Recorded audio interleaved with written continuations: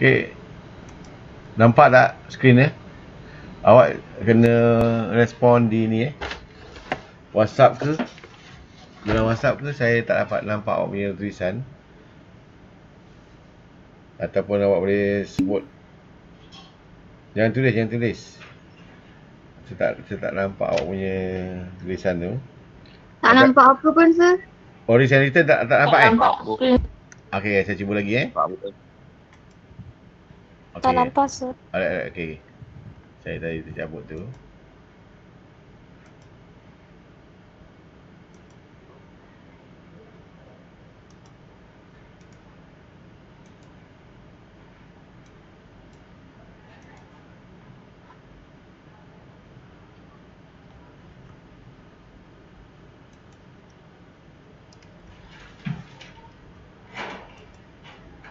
Okay, nampak?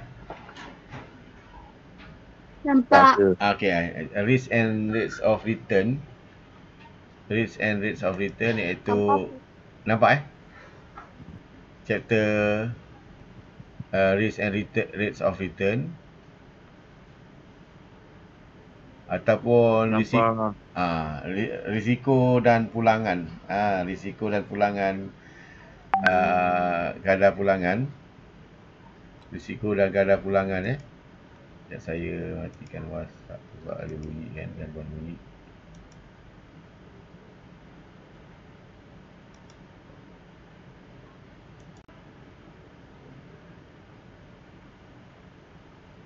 Risiko dan kadar pulangan. Risk and rates of return. Maksudnya setiap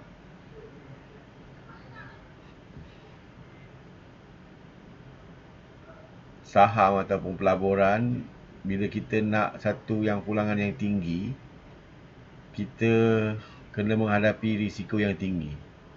Ataupun berapa banyak risiko yang kita kena tanggung apabila kita nak melabur saham pada yang tinggi. Contoh yang terbaru sekarang ni, syarikat AirAsia, ia adalah syarikat yang risiko yang tinggi dan return yang tinggi. So kalau awak tengok sini ialah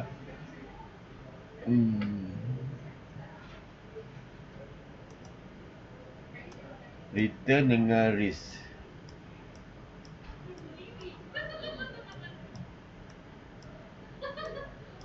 Okay, risk and return. So kalau AirAsia, syarikat penerbangan tu, dia adalah satu company yang berisiko tinggi berisiko tinggi. Dan bila awak buat pelaburan kat syarikat berisiko tinggi, orang pelabur tu menjangkakan dapat pulangan yang tinggi.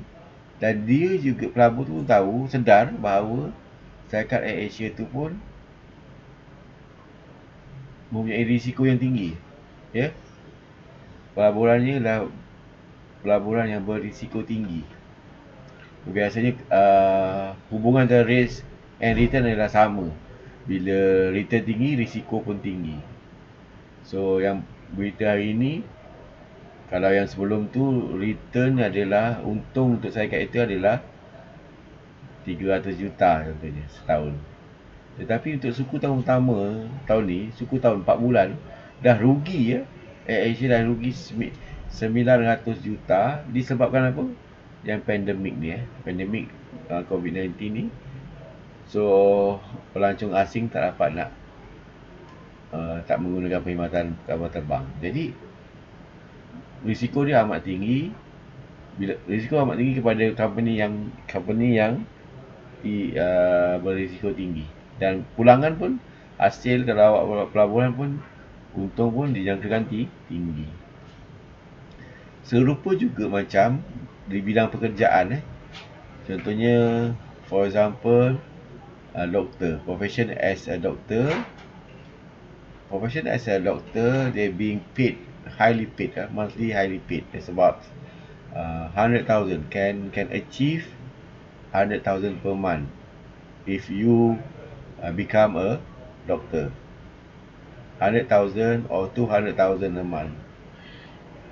compared to profession with low risk. For example, macam orang yang cleaner cleaner kalau sapu sampah saja, gaji dia adalah rendah.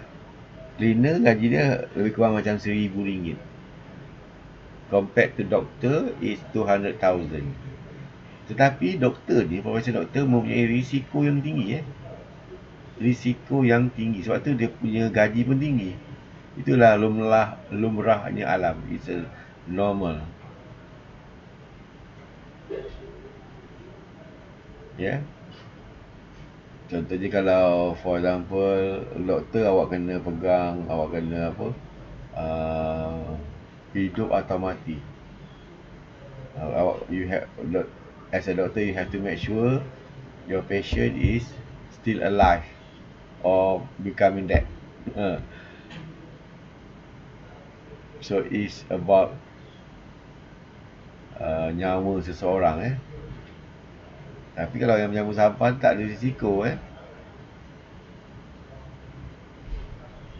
sapu hari-hari gaji dapat Macam juga pelaburan, ada yang berisiko tinggi, ada yang berisiko rendah. Awak tulis sikit. Yang berisiko tinggi contoh yang rendah contohnya ASB di mana lagi, tabung haji, amalan saham kan. So it's low risk and also low return. So kat sini saya nak ajar awak ada 3 yang penting. First is stand alone risk. Stand alone risk maksudnya satu company awak buat kajian. Awak buat investment di satu company. Risiko pelaburan di satu.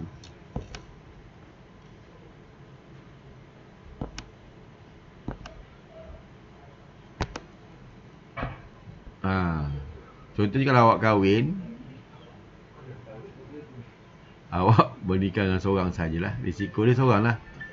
Tapi kalau portfolio awak ada, awak kahwin dengan 3 orang, kalau yang lelaki lah, 3 orang risiko dia adalah tinggi tapi keseronokannya pun tinggi juga lah high risk high return. Risiko dia ialah apa? Mungkin bini kedua, bini pertama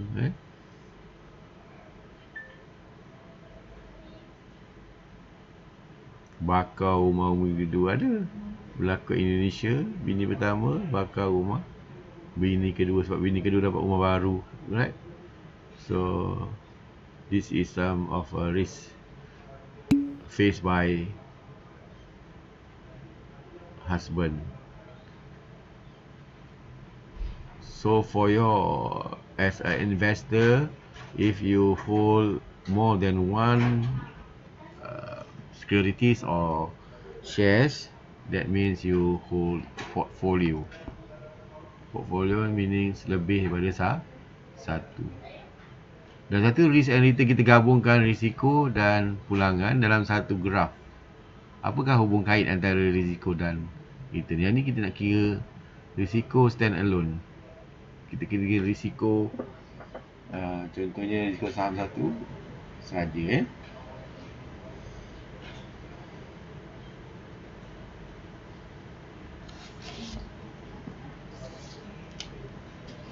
and then kita akan masuk investment returns.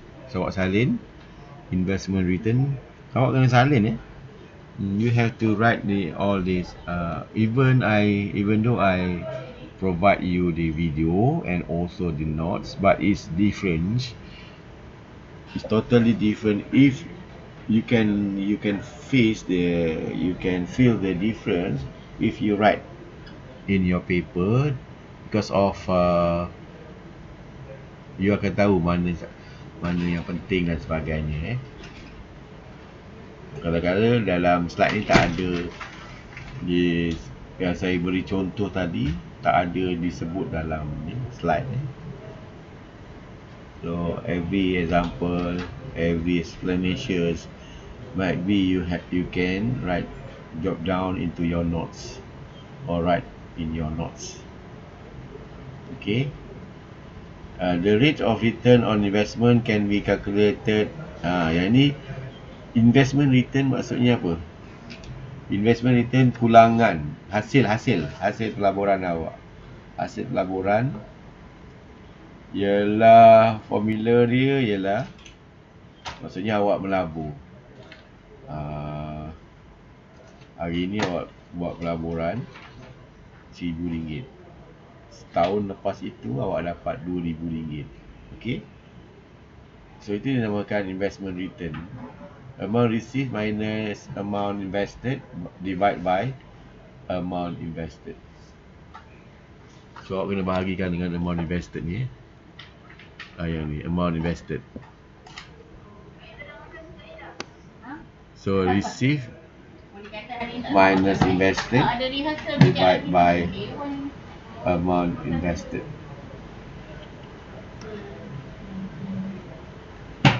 For example, 1,000 is invested and 1,100 is returned after 1 year.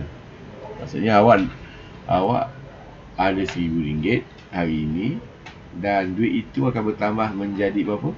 RM1,100 after 1 year invest in one stocks or one shares. So awak cuba jawab lah, boleh lah? This is very easy question. It's direct questions. It's direct question. Then you have to calculate what is amount investment return for this example. It's very easy.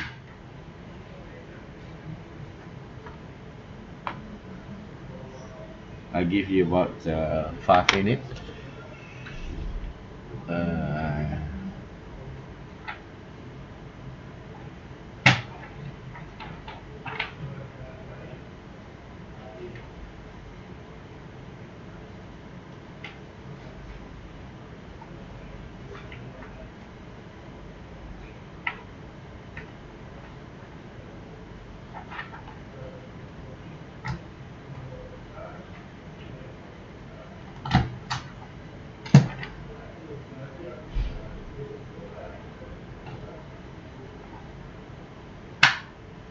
So if you have already got the answer, then please let me know that you have.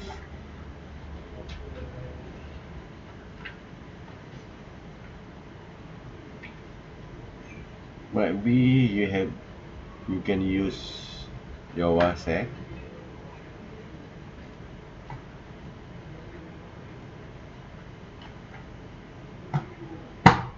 Medium. So go to your phone and write down one of you lah. One or two of you. Please answer this question by using WhatsApp.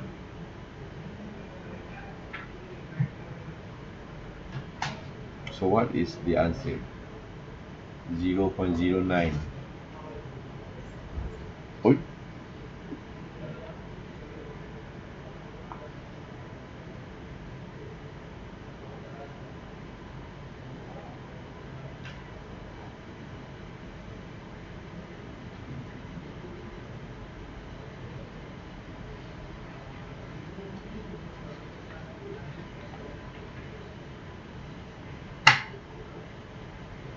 Uh, 0.1 okey dah. Ni ada sikit, mungkin ada keliru sikit. Invested is 1,000 and received is 1,100.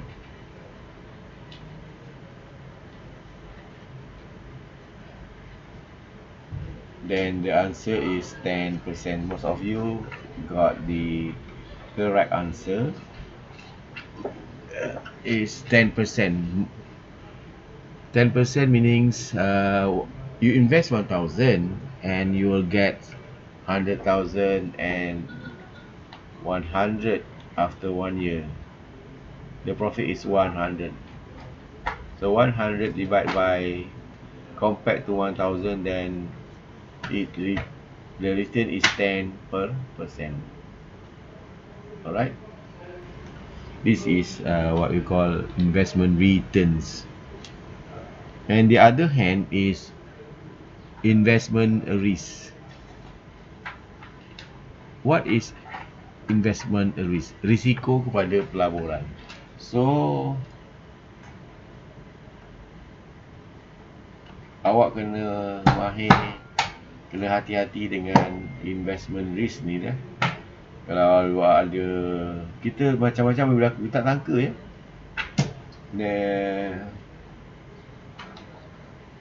Who everybody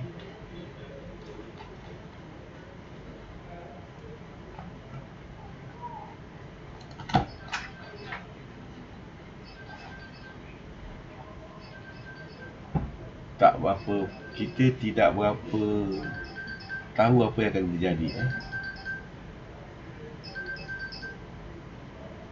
Kita tak tahu apa yang akan berlaku pada masa akan datang. Contohnya Asia, they even expect the pandemic COVID-19 is affected to the whole of the in worldwide. Pandemic ini worldwide. So satu dunia tak dapat guna kapal terbang dia. So kita tak tahu risiko yang akan dihadapi ya. So ini dinamakan risk what is investment. So I will use COVID-19 pandemic,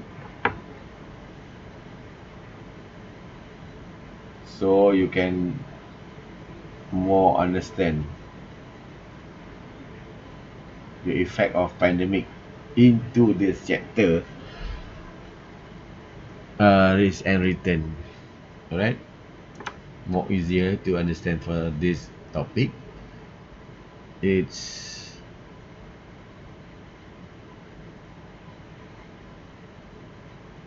I will relate to pandemic COVID-19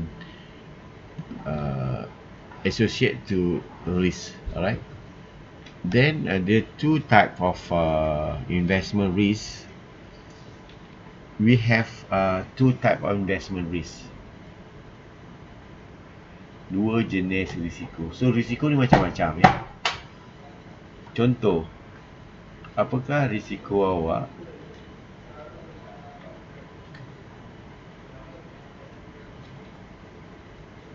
dalam awak nak pergi kerja? So for example, malam awak decide you decide to apply for part-time staff, part-time workers as so what is the risk involved if you apply for that particular job that have, so might be you will face of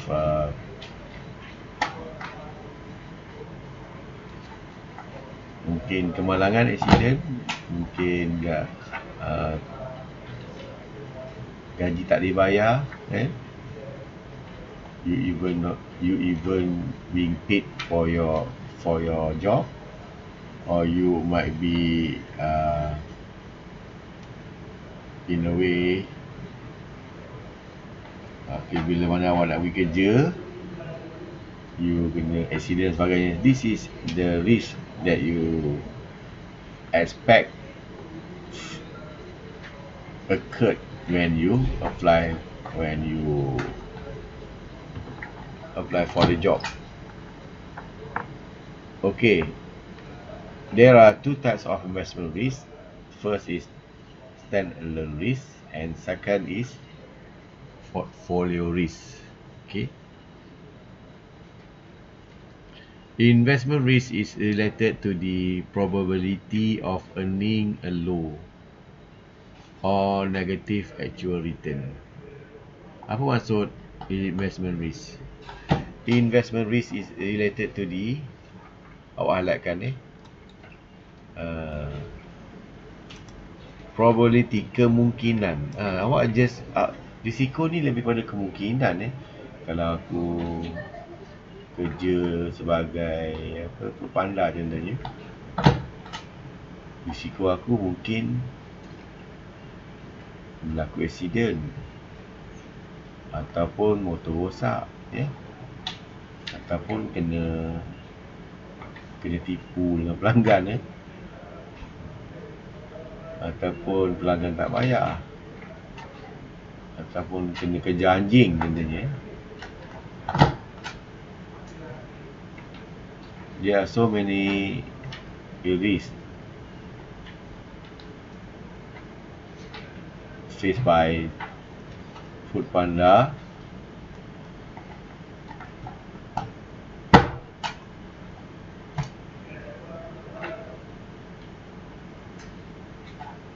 Staff, alright. Investment is related to probability, kemungkinan. This is a probability, kemungkinan, possibility, kebarangkalian of earning a low. So kalau risk is always associated, referred to low or negative. Kalau risiko mestilah yang negatif lah. Risiko sebagai pekerja food panda ialah dapat tip yang banyak. Itu bukan risiko itu adalah return. Risiko tu yang tadi lah. Okey. Contohnya awak hantar tersalah order dia order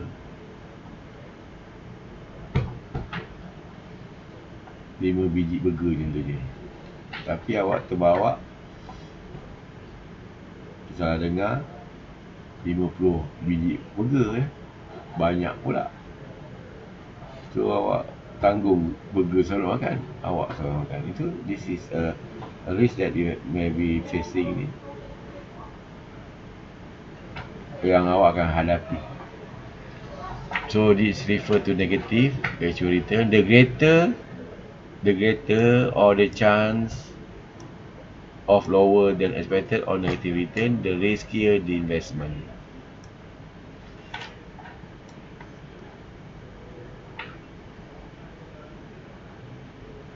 Awak jangka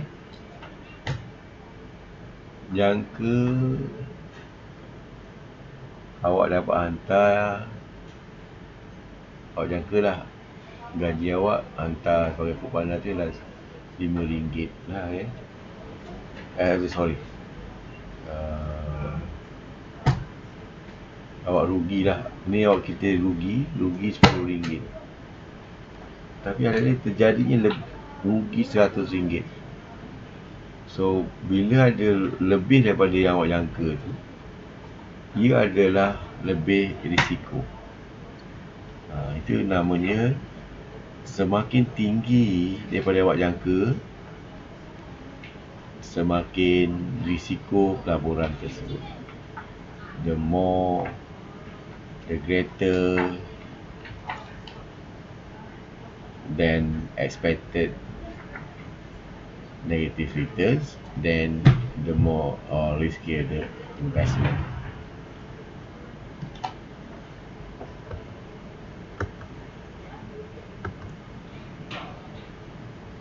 Yang ini probability distribution, agihan kepada kebarangkalian. A listing of all possible outcome, and the probability of each occurrence. Contoh, kalau awak sebagai penjual aiskrim,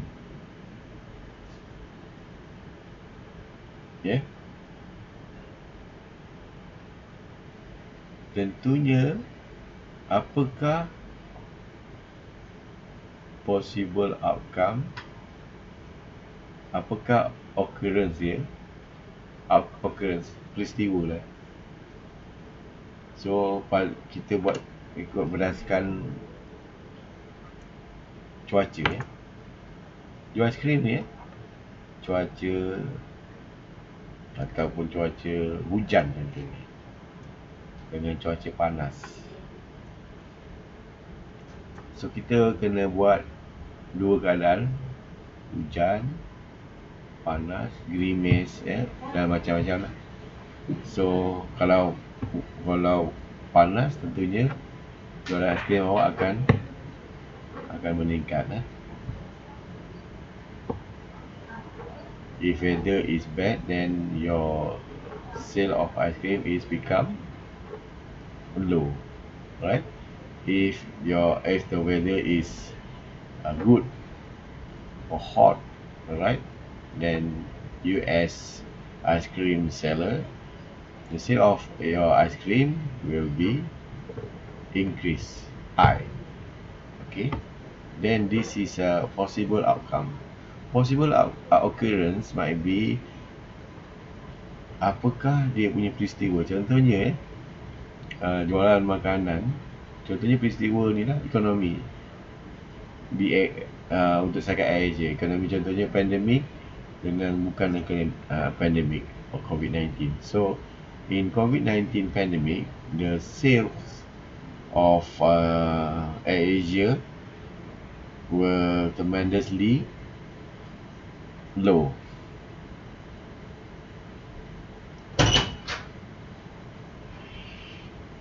So kalau bukan di waktu macam biasa, normal days, maksudnya hari biasa, normal days,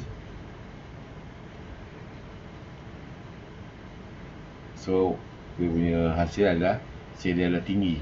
Okay, yang ini can be shown graphically. Yang ni, so kita ada yang firm X ni, yang ni lebih apa ni, lebih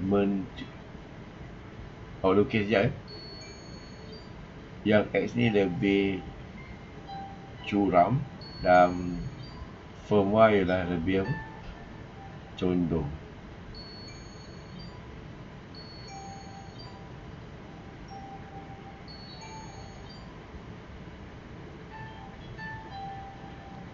So yang inilah rate of return.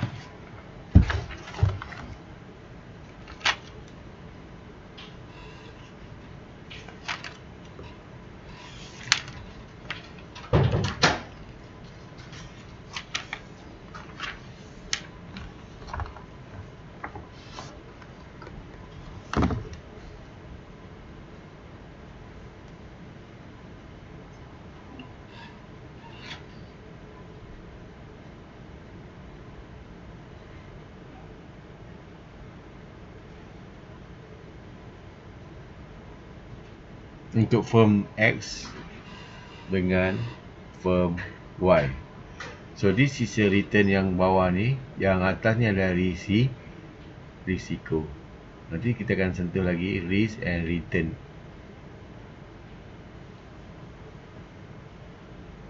Okey, yang ni lebih orang kata apa? Yang firm Y is more landai, yang ni lebih pada curam. So X ni lebih risiko dia tinggi kat sini.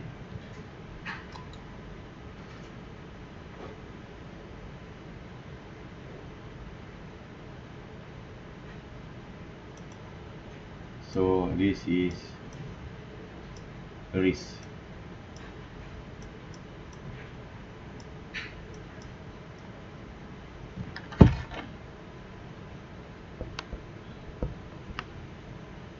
And risk and return. So firm X is more risk rather than firm Y.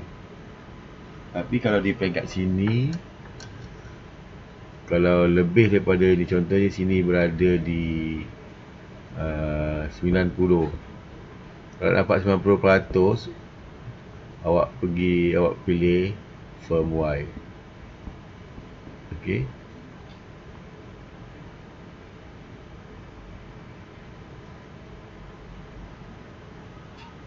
Tapi firm Y ni dia punya risikonya adalah firm Y ni risiko dia adalah rendah berbandingan firm X. Kita melihat pada expected rate of return. Awak tulis sikit expected rate of return ialah apa yang kita jangka, pelabur harapkan, expected harapkan. Contohnya awak harapkan awak invest RM1,000, awak dapat 5% di dua company, firm X dengan firm X dengan firm Y. So your expected return is minimum 15%. Which company is more risk? Is definitely firm X. Alright, firm Y is low risk.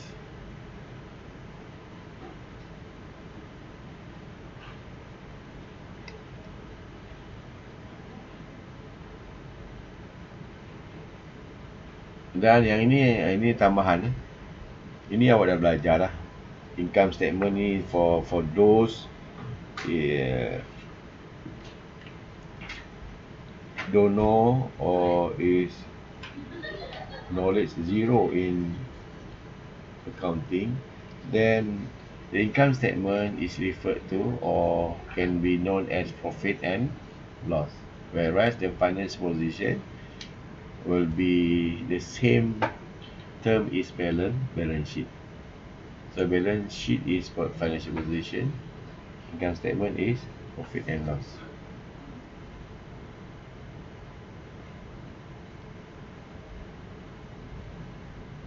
Okay, yang ini is average return adalah return lah. Ini awak tahulah return.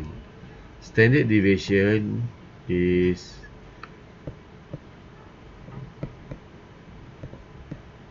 measurement of risk. Alright. Return adalah pulangan, standard deviation adalah risiko. Measures of risk. Then our next slide we will calculate the standard deviation. Standard deviation is measurement of measure of the risk. Then if you calculate the standard deviations, then this is commonly known as risk. Alright. That's why we always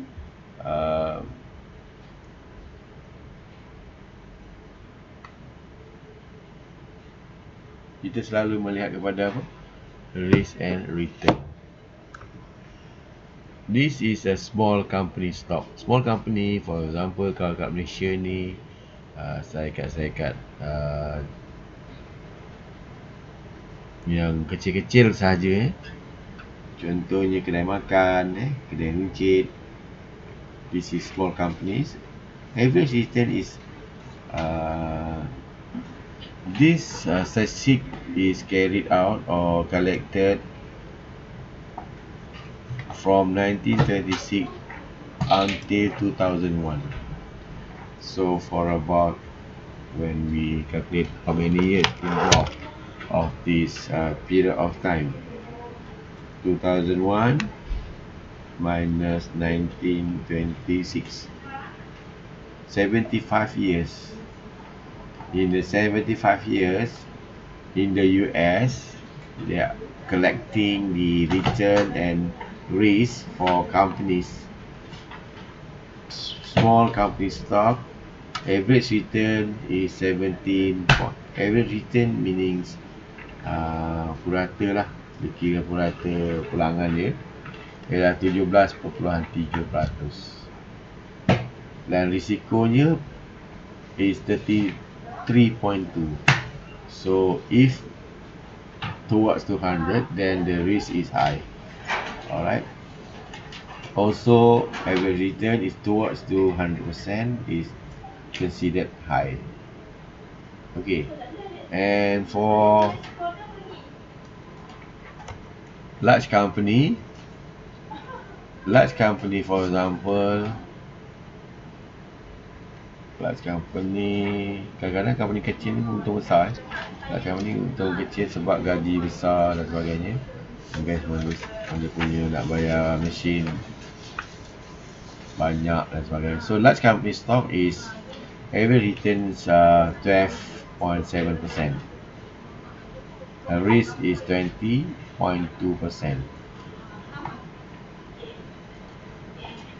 Large company kalau kat Malaysia is for example Tenaga Nasional Berhad, Maybank, Petronas. Alright. LT corporate bonds rendah. Corporate bond ni contohnya macam ialah sekarang ni government dah tak ada duit, so government will have already plan to introduce bonds, supply bonds, so that the people will buy the bonds and the government will pay the dividends every year. So but government is secured, very secured entities. The government or the entities mampu dia satu company yang kukuh, stable to pay the obligation required by the investor. Then the government will promise to pay about 6%, only 6%. Then the risk is also low because it's considered, government is considered stable because dia banyak sumber lah, banyak kat Malaysia ni dia banyak lah, macam-macam dia boleh buat, jual harta, jual tanah, jual bangunan, dan jual harta isi bumi ni kan. So the risk is considered low, and also the return is slightly 6%. For example, ASB yang kita pernah dengar dulu pernah capai is about 14% ASB. Then right now the ASB dividend is about 5 to 6%. For last year I think it's 6%. It's very what we call low because it's the government has ada banyak lagi yang dia kena fikirkan. So yang dia mampu hanya 6%. Corporate bond, government bond. So corporate and government bond biasa kat Malaysia adalah dikeluarkan oleh government. Tak pernah lah terlalu few bond is supplied by the corporate, but in the US the bond will the bond has supplied by corporate as well as government. Alright, so yang boleh menjual bond dapat duit yang banyak ialah company yang kukuh lah, government. Ataupun kat Malaysia ni ialah Petronas, right? Dia kena bayar. And US Treasury Bill, ni contohnya ASB ni 3.9, 3.2. Okay, kalau US Treasury Bill ni, kalau kat Malaysia ialah ASB. Okay, government is lebih kurang macam yang kata benda bond samurai tu Jepun lah ya. So Japan introduced the samurai bonds, alright. So yang ni awak tengok dia punya persen. Kalau government this is the government.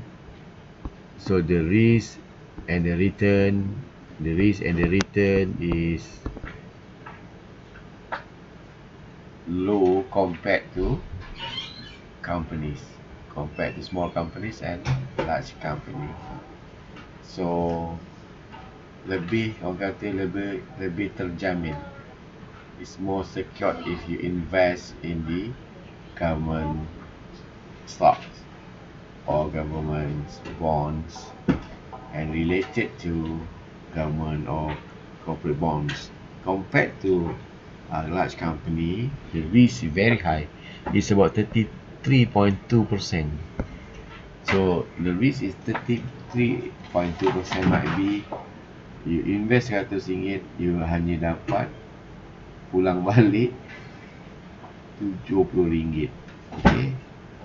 Kalau contoh gini senang lah, kalau 33.2%, awak ada RM100, setahun kemudian duit awak dah tinggal RM70. So ini yang kita maksudkan sebagai risiko. Alright. Kalau macam ASB 3.2%, then if you invest RM100, then next after 1 year you will get extra RM103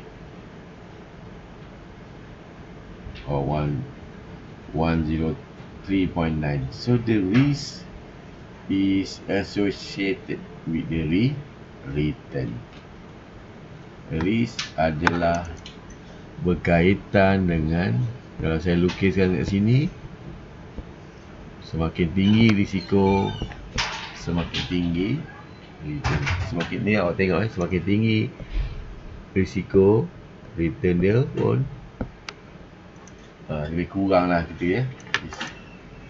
It's commonly we can set up the formula or create the formula as risk is high, then the investor expect return is high. Alright. Why is the TB return independent of the company? So yang ini saya hanya ni is ulangan apa yang saya katakan tadi. Independent of the economy. Do TB promise a completely risk-free return? Apa maksud risk-free return? Risk-free return ni maksudnya tak ada risiko. Kenapa? Hanya 4% saja risiko dia. So dia tak ada 0%. Minimum pun is adalah 1%, 2% or 4%. The TB returns the promise. The TBs will return the promise 8%. Promise macam ASB janjikan 8% regardless of the economy. No TBs do not provide a risk-free return as they are still exposed to inflation. So government dia takkan cakap tak ada risiko. Everybody or all the companies must at least assume that no risk free, no 0% risk, no, tak ada pun katakan tak ada risiko langsung. Mana boleh risiko paling teruk pun, paling bodoh pun, paling the very minimal risk is inflation. Contohnya bila harga barang naik, alright? Bila harga barang naik, tentunya untung pun akan rendah, alright? Itu yang akan menjadilah. Contohnya awak jual pisang. So bila harga pisang itu naik, harga itu masih kekal jual pisang, tapi harga bahan mentah itu naik, then your profit might be affected. Although very little unexpected inflation is likely to occur over such a period of time, T-bills are also risky in terms of reinvestment rate risk. T-bills are risk-free in the default sense of the word. So these two terms, please ignore. It's not relevant for our topics. Alright. Okay. This is some of the questions. So yang ni awak saling jawab. Ni kena saling. This is very important. Okay, hats. So apa yang dimaksudkan ni? Ini ialah hat topi K, hat atas ni. Dia ada topi. K tu mempunyai topi K, hat or expected rate of return. formula K hat ialah, yang ni adalah jumlah Contohnya kita ada, okey, kita ada K dengan P. Okey, kita kalikan lah. Ni kalikan ni, kalikan ni, dan awak akan buat jumlah ni K, P ialah apa? P lah stand for possibility. Dan K adalah apa? Return ataupun pulangan. Yang ni contohnya, yang ni senang. Ini contohnya ialah kalau possibility hari hujan, ya. Possibility hari panas. Contoh penjual aiskrim ya. Aiskrim, hari panas, hujan. Panas, tentunya jualan akan meningkat. Awak tahu hari ni awak tengok kat rumah awak ni, awak rasa-rasa dalam 100% lah ya. Berapa peratus akan berlaku hujan petang ni? So this is the possibility. Saya tanya seorang-seorang lah ya.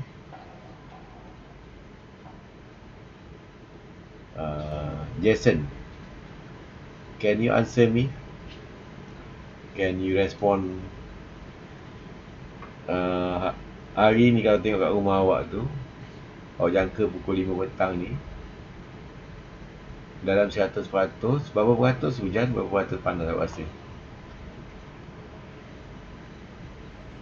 Berapa peratus apa saya? Hujan Hujan. Awak rasa dalam 100%, antara hujan dan panas, awak rasa berapa peratus hujan, berapa peratus panas? Kemungkinan, possibility. According to the probability, 80% hujan. So the rest is 20% is normal or hot weather. Alright. So this is hujan is 80% and 20%. This is what we call. Yes. So kalau hujan, awak punya jualan, sale of your ice cream will be low compared to lower compared to if your the weather is hot, then the sale of ice cream is higher. Alright. So this is the possibility. Nanti saya akan beri contoh yang ini. I will give the right after this example, I will give you the question. So yang ni lah possibility. Kita ada awak darabkan yang inilah K1, ni P1, K2, P2. Okay, good, very good. K3. Saya dah ingat awak dah tidur lah Saya pun dah tidur sekarang ni. K4, P4. Sejuk kat sini. K5, P5. Okay, boleh tak awak guna, can you use, this is what we call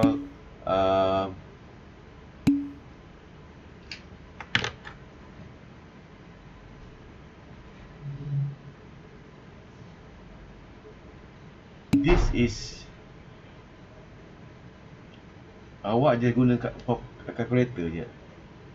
Sebab jawapan dah diberi, you just agreed what the answer.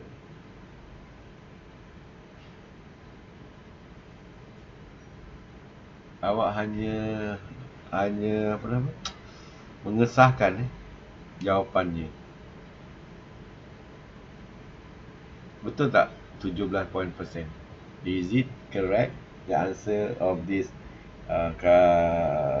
formula or calculation is 17.4%. You just negative, awak buat negatif 22%. Kalau negatif 22%, maksudnya apa?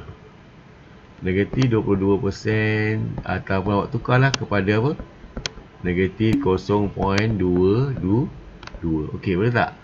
Kalau macam negative, awak still use the negative sign. Then you have to total up, total.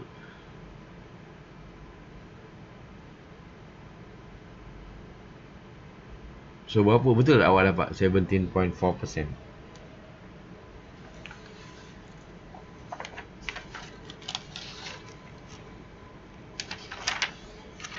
Loh, Ya. Dapat. Siapa tu? saya Tio. Tio dapat tak? Tanya yang amount ni kan, dia semua dapat gambar. Soalan akan Dia bagi akan ke? beri, awak akan kira sendiri. Nanti saya akan beri contoh soalan ya. I will give you. Okay. Okay, thank you, sir.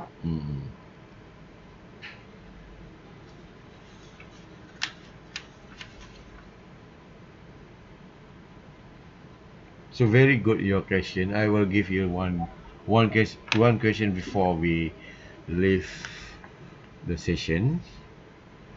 Alright. Sir, I dapat the answer 0.174. So if multiplied by 100%, we get 17.4%. Correct. Absolutely correct.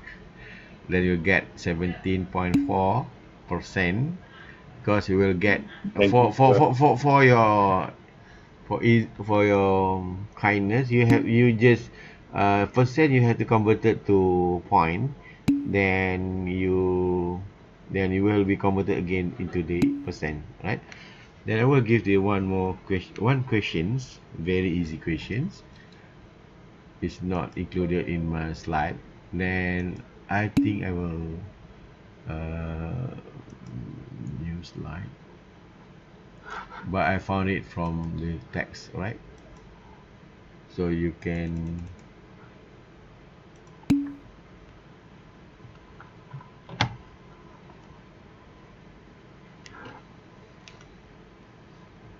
8.1 page 307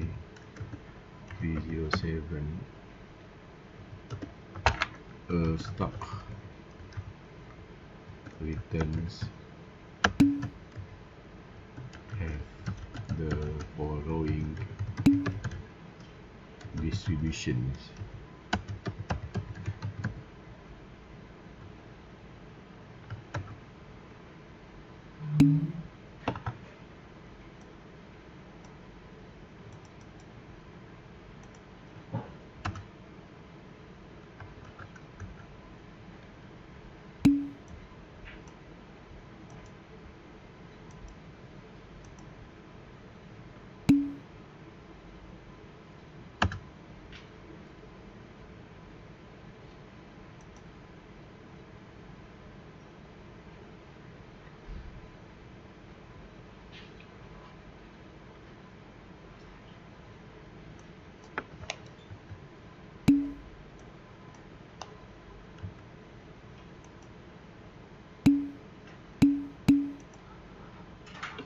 Bunyi apa ni ya? Apa yang awak tulis lah? State of economy. Awak salin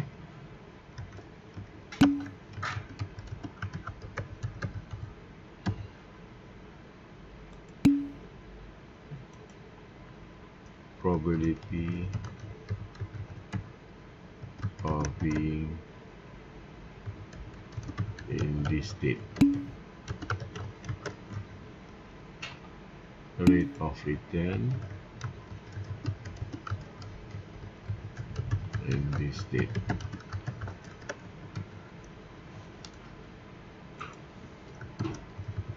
Boom maksudnya ekonomi boom above normal. Boom maksudnya ekonomi tengah rancak, tengah power normal macam hari yang sebelum COVID. And then if below normal ni macam ni lah, pandemic ni. And then recession ni kalau dah lama COVID ni, our world economy will become recessions. And if we consider 0%, 100%, then boom is considered 10% or 0.1. 0 above normal is 0.2, 0.3, 0.3 and 0.1. Okay, the rate of return in boom economics is 50%.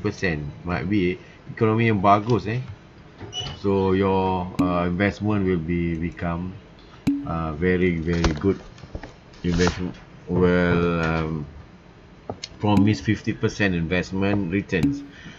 So this is 30%, next is 15%, much more low, negative 5%. And negative recession, company akan jatuh 40%.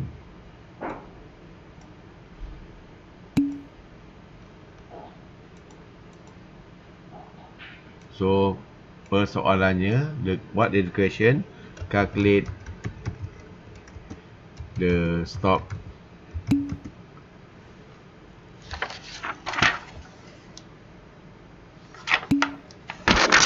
expected rate of return.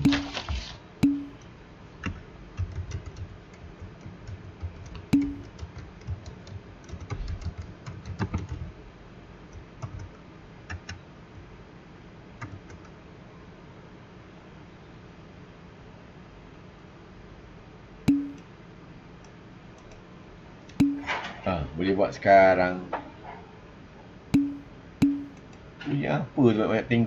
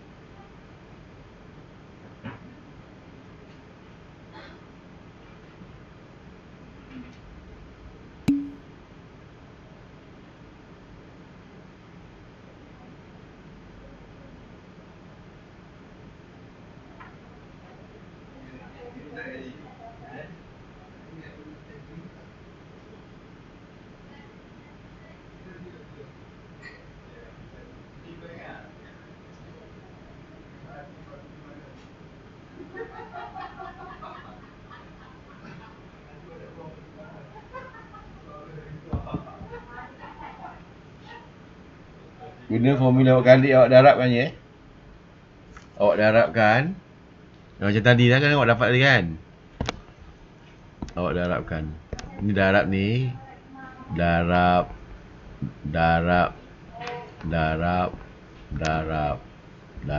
Multiply.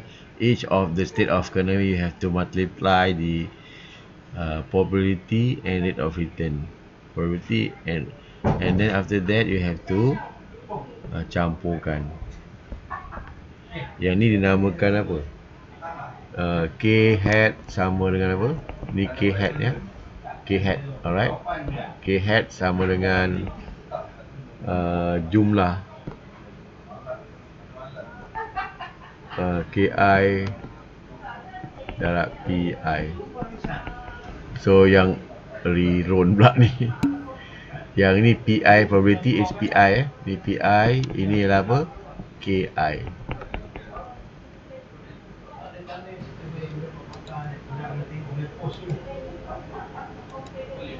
So yang ini return.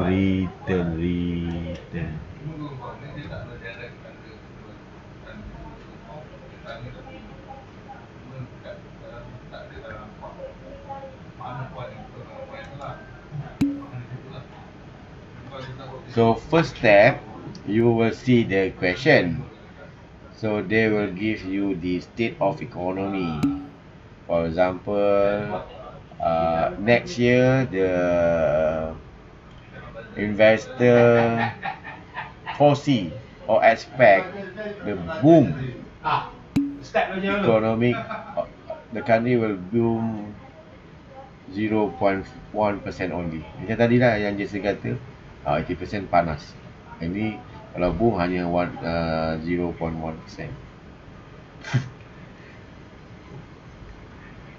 Kalau normal is about 30%. Normal you expect next year the normal economy will be 30% only. Below normal 30%. Contoh gini lah, kalau contohnya tahun depan, lagi hari ni pun awak boleh tak. Hari ni saja awak tak tahulah. Awak tahu. Tapi kalau saya tanya Jason, tahun depan berapa persen panas, hari yang sama lah, at the same day, berapa persen panas, berapa persen mendung, hujan, ya, berapa persen. Makin susah lah kita nak menjangkakan apa yang berlaku pada masa akan datang. Is very very hard to estimate the probability. So kalau probability tu 30%, then the rate of return is 15%. Kalau ada boom, dalam keadaan ekonomi boom, awak punya pulangan mesti tinggi. Ekonomi tinggi lah, orang ramai nak beli barang awak. Boom maksudnya ramai membeli, ramai. Is ramai, lot of people to buy your product. You boom, everybody want to buy your product, then the rate of return is high. Then recession, tak ramai, tak ada orang.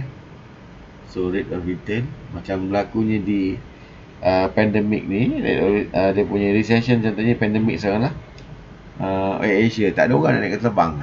Okay, takut, everybody afraid or frightened to use airplane as transportation.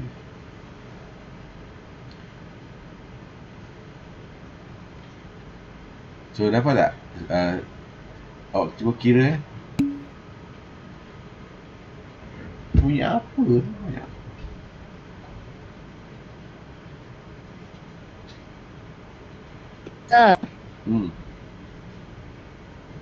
Jumlah jawapan 10%. Berapa persen? Berapa persen? 10%. 10%. Yang lain? Betul tak? Yang lain? 10%. Yang lain tiru ke? 10%. Tiru Tio ya? Tak. Saya mula-mula tak. You tiru Tio. Saya kira. Saya menggunakan online calculator. Yes. Saya dapat 0.1.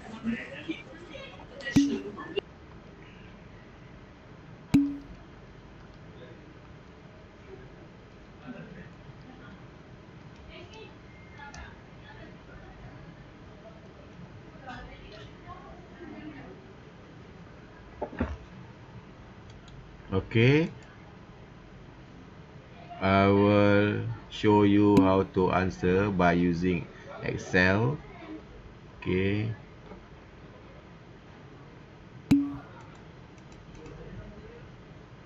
kalau salah saya sambung lagi topik lain. Okay. Okay, sir.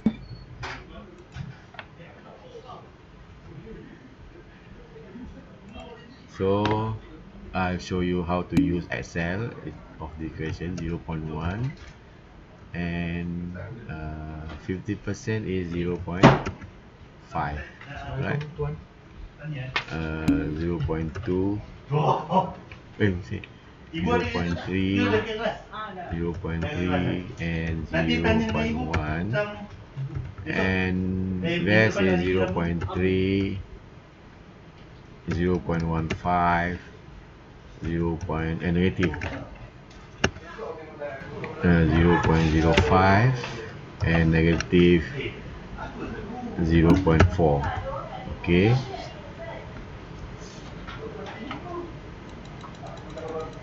sama kan? So yang ni awak galikan, darabkan. So ingat kan, sama dengan ini. Saya jawab darabkan dengan ini. So yang ni awak copy formula, dan yang ni awak sum up.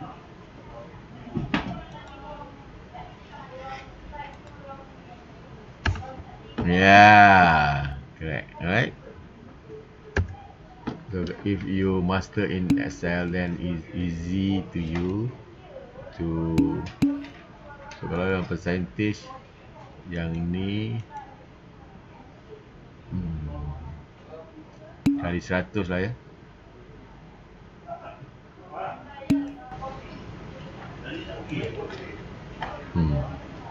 Tukar ni.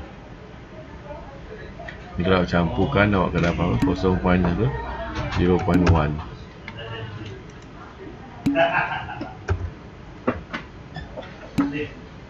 Okay, your answer would be 10%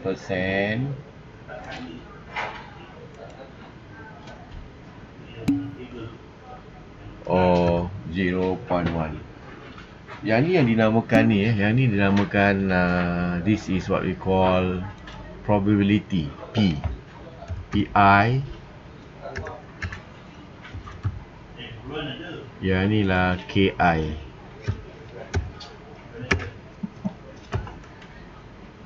Kenapa I ni maksudnya ada pelbagai possibility, macam-macam keadaan I. Sini P lah probability, K lah rate of return. So dah harapkan lah ya.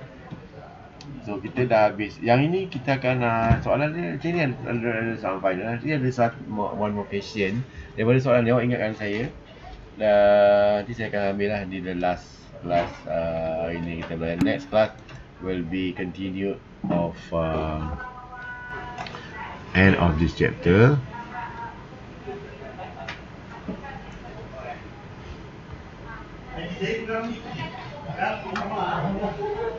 Nanti Tan Tan kena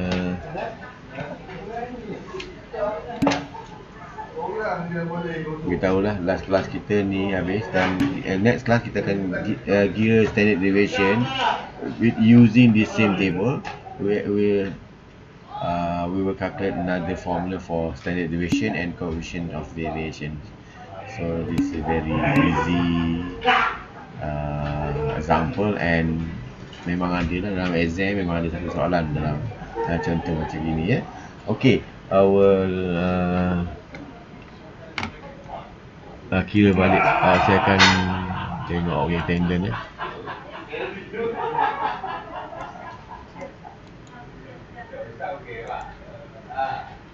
Lim Juntek ada dengar suara awak ni. Lim Juntek ada Mariam Ada. Mariam Majida ada tak? Tak ada Mariam.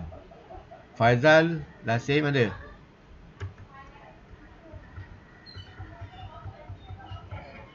Nur Syaira ada? Rada Daidu?